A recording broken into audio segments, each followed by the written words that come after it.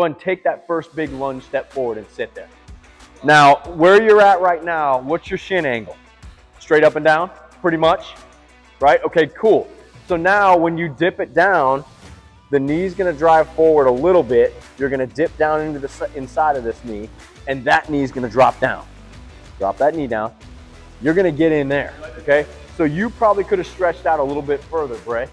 You guys are gonna stretch a little bit beyond a regular lunge. You're gonna have a little bit of a positive shin angle in there. That's gonna get this stretch that you're looking for, okay? From there, I want you guys to take this, go back, try to straighten it out the best you can,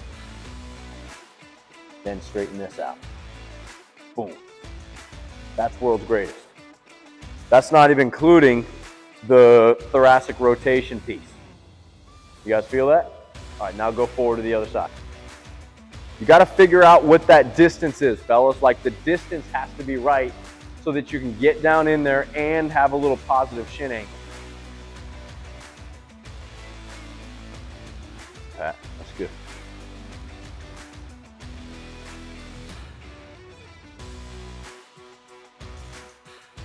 Ooh, I see them hamstrings working. Good stuff, good stuff, good stuff, good stuff.